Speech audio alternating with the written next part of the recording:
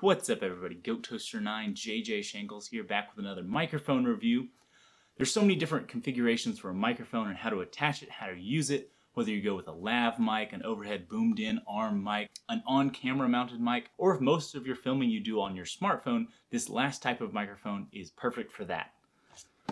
The Comica CVM-VS08. This is a smartphone attachable microphone. It attaches directly in through your headphone jack and works as an external mic, mounts right on there. It's going to be with you every single time. Perfect for vlogging or traveling. Anytime you want to be filming with your camera, but you want a little bit better of a microphone, this is a great addition. So let's get it open. First you open this.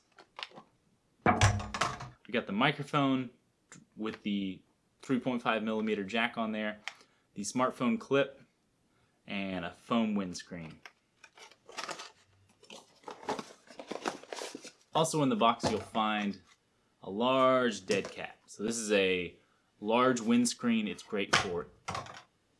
This is great for any extremely windy situations or any outdoor situations. The small foam version works more as a pop filter to take any static off of your voice, just more mellows it out. The pops and the hisses that comes through your voice, it works well to deal with that, but it doesn't work very well against high winds.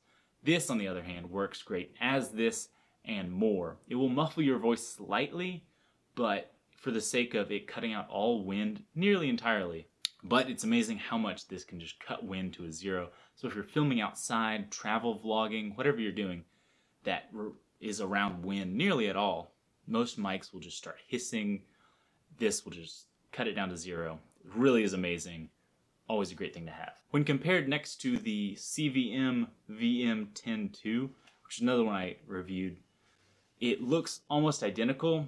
The only difference is the mounting jack directly here is attached to it. It's even got the same port on the back. So you may ask yourself, does this port work the same as this port does on this microphone? And the answer is no. This is a monitoring port. Since you're taking up the one port on your smartphone, this works as a headphone jack so you can still listen back through and listen to your phone. So let's get into it. This clip attaches right onto the back here. That's going to hold it onto a smartphone. Since I use the Pixel 2 as my main smartphone and it does not have a headphone jack, I had to bust out the old Samsung Galaxy 6S Edge, which is quite an old phone nowadays, but luckily still has a headphone jack. So it just slots right in there, and this clip sort of holds it on there so it won't rotate. It'll just slide on there. Gives you a little bit of stability so it's not going to rotate side to side near as much as it would other ways. So this one, I wish it was on the top of this phone, but this is actually the bottom. So you can hold it out, you can vlog with it, you're talking into it. This is where it's pointed away from you. Pointed the other way, it's pointed at you, you're filming, you're recording.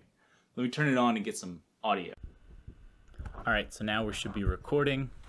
See if you can see this. We're recording here. And this is a test of the This is the test of the Comica CVM-VS08. So it's all up close. We're going to try a couple different situations of this recording. Yeah. So I think it works really well as a microphone like this. You could also just use it, since it's recording, you use it just as a handheld mic while you're getting your video on something else. This can be your close-up, sort of a handheld microphone using your phone as that. It'll just store it and then you export it later, get it on your main thing. So you could use this as an interview mic as you're holding it, passing it back and forth between people as they're talking into it. Since it is sort of cardioid, but it's a wide cardioid, it's just sort of directed towards me, so it would kind of isolate other noises. But I think the proof is all in just how it sounds. So we're outside testing this one out. This one is filmed on a smartphone. So this is without any filter over it. I have the foam one in my hand. So it's a little windy, there's an AC unit, cars are driving by. I'm gonna pop this wind filter on, just the standard black foam one. To show how much that's changed. I wanna move around a little bit. Hopefully that's not too jerky. Some quick movements to get wind rushing past it, showing how much it does better than no filter at blocking out the wind and that hiss you get from regular wind sounds, but it's not as good I'm gonna pop the big furry dead cat on there. And that one should almost immediately cut out almost all of the sound. Yeah, it's a little hard to, I'm not used to using a phone to do this on. So the windscreen's on there, so it should deaden most of the ambient noise in the area, but you should still hear a voice fairly clearly coming through the microphone. So, hope this isn't too terrible of quality. Here we go. Back to you, Indoor JJ. So now that you've heard the audio test, I think microphone choices all come down to the user of what you like and what your voice sounds like, what you want your voice, your output video to eventually look like. And there's a lot of different things you could be recording, whether it's a voice sitting here, whether it's a vlog, a travel vlog, and what situation you need it in. It's a lot more versatile than a lot of other mics. This boom mic setup, I can barely take it across the other side of my apartment. It'll be such a hassle. This thing is so lightweight and small. Carry this in your pocket, pop it out, your phone out, attach it, and you're ready to film with much better audio than you're gonna get off your normal smartphone's internal microphone. It's so small, it's just not gonna pick up the depth, the range that this is gonna be able to pick up. But what did you think about the audio quality? Let me know in the comments down below what you thought, how you think it stacks up against the other ones. I think cost is also a pretty big factor of this one. So there's also that to include. I included Amazon links down below to all of the microphones I used in comparison today. And while you're down there, like and subscribe to this channel.